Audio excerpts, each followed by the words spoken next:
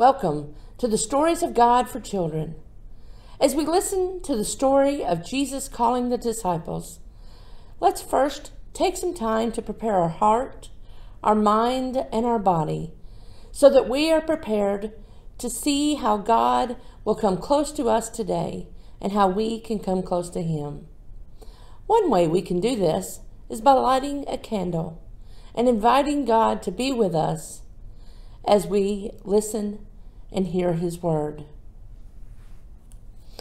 This candle also serves as a reminder that no matter where we are, God is with us.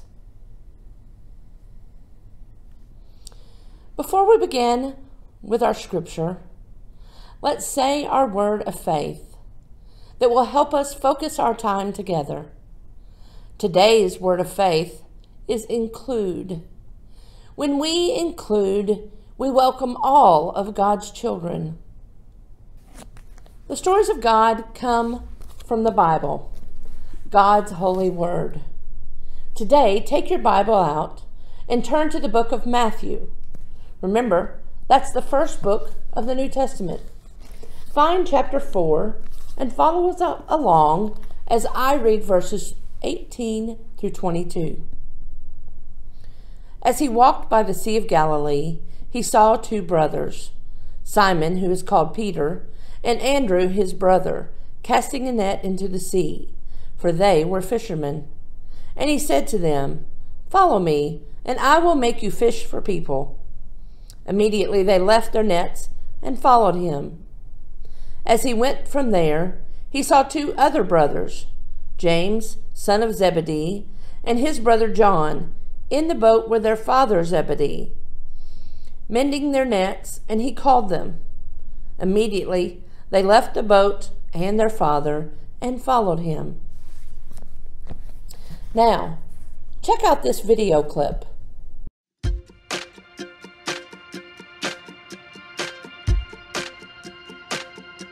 Greetings, it's Carly.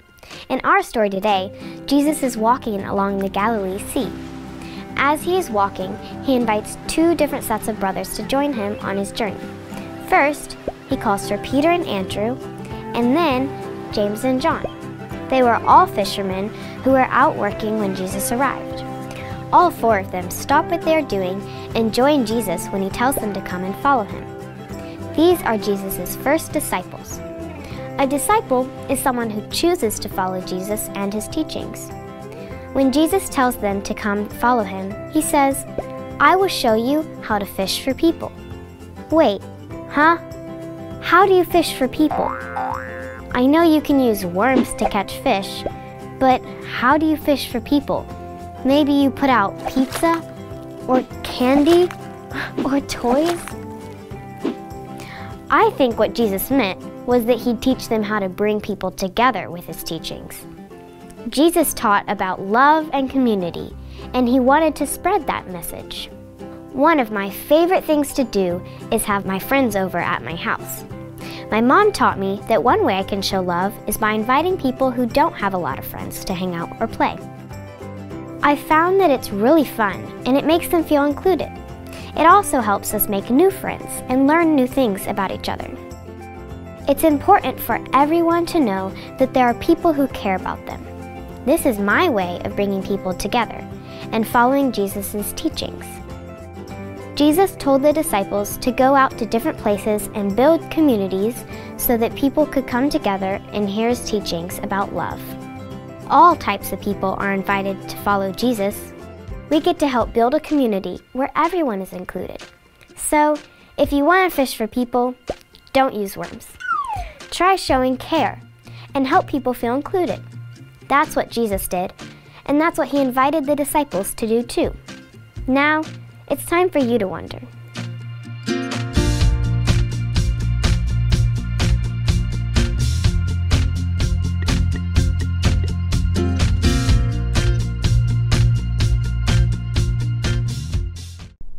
I wonder if you have ever been fishing. What was it like and who went with you? Did someone special invite you to go, or did you invite someone? I wonder why Jesus used fishing to call his disciples. Use your Wonder Cube to think about the story today with your family. Maybe you want to take some time to use art to tell how you came close to God today through the story of Jesus calling his disciples. Don't forget to share what you've done. We'd love to see it. Let's pray together as we go. Dear God, Jesus said to come and follow, so that's what the disciples did. Jesus included me, so I will follow too. Amen. Blessings and peace to you today.